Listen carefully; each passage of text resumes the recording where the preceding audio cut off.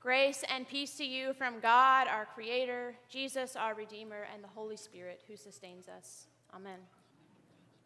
As we've been saying, today is All Saints Sunday, the day where we honor those saints who have gone before us. We celebrate the saints in our midst, and we consider that we are all, both sinner and saints, 100% each of those. It's a day of looking at the cycle of life and the connectedness of all things. A day where we read the names of those who have died in the past year and those who have been baptized as well. And we share communion with all the saints of every time and place. It's a day of highlighting the cycle of life and the death and resurrection happening all around us all the time. We have this new parament today to remind us of that cycle. The leaves on this parament are all different colors for the seasons of our lives. The luscious green leaves at the top of the parament represent spring and summer and new life. And these leaves die off in the fall, which is the season we're in now. And at the bottom, you can see there are some brown and orange leaves there. But they have to die to make room for new life again in the spring. All Saints' Day is a day of deep meaning and truth-telling about this cycle of life. And that both we can be in the hope of it and we can be in the mourning of it at the same time. For me personally, All Saints' Day gained extra meaning this year, and I know it did for some of you all as well. But my grandfather died this past Monday on All Saints' Day after being in hospice for months. He was a man of few words, and he was known by all as a very hard worker. He taught me how to fish, how to gather and shell pecans, how to garden and shuck corn, and he'd let me ride on the tractor with him. But by far one of my favorite memories with him is pictured here, that he would usher at his church, and anytime he was the usher and I would be visiting, he would lift me up to ring the church bell to start worship. I loved ringing the bell, and it quickly became a ritual that I always looked forward to with anticipation on our visits. It's also a ritual that instilled in me a love for the church and the traditions of the church. Over the past year and a half, I've been thinking a lot about rituals and patterns in the church and in our everyday lives. Some of the memories that we love most about those who have gone before us are often everyday things that became rituals of our relationship. Maybe we always baked cookies with that person, or had tea together, or went shopping, or built and created things together. Maybe we shared in the ritual of hiking, or maybe we shared in the ritual of going to church together, or watching football together, or playing cards together. Think about someone who you want to honor today and the rituals that you shared. Rituals are what bring us together. They create habits of connection, and ultimately they end up creating memories. Not all rituals are religious, but I cannot think of a single ritual that does not spark connection, either with the self or with others or with the divine. When someone dies, rituals are often how we cope. When a friend is mourning, we often write cards or make phone calls or cook meals for them. And when a family member dies, we share stories and flip through photos and watch home videos. We plan memorial services, write obituaries, there are visitations and memorial gifts and final resting places. We weep together. We hold one another and tell the story of how the person died, of that day. These are all rituals to connect us and ground us in the midst of our grief. And I think one of the greatest losses of the pandemic, especially early on before vaccines, was the sudden halt and disruption of our rituals. Our holiday rituals were called into question, and we had to reimagine the sacred rituals of family and friends. Not only that, but we could no longer share meals together, commune together in the worship space, play cards together, gather in person for funerals and baptisms, sip tea together. And on All Saints Sunday last year, we could no longer light candles together in the same space in real time.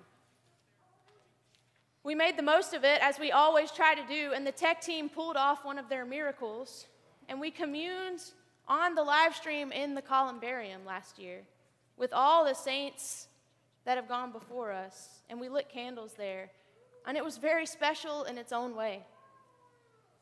But for those who have experienced loss, for those who need to be unbound by their community like Lazarus, the ritual of saying the names and lighting candles and hugging one another and being there for one another in person was greatly missed. And today we have that opportunity again.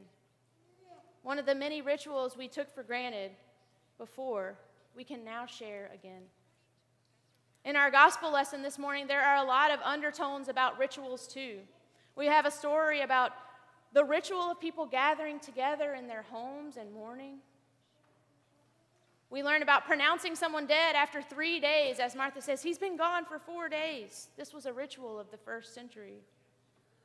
The ritual of Lazarus' body being wrapped and bound in cloth and surely anointed by oil too.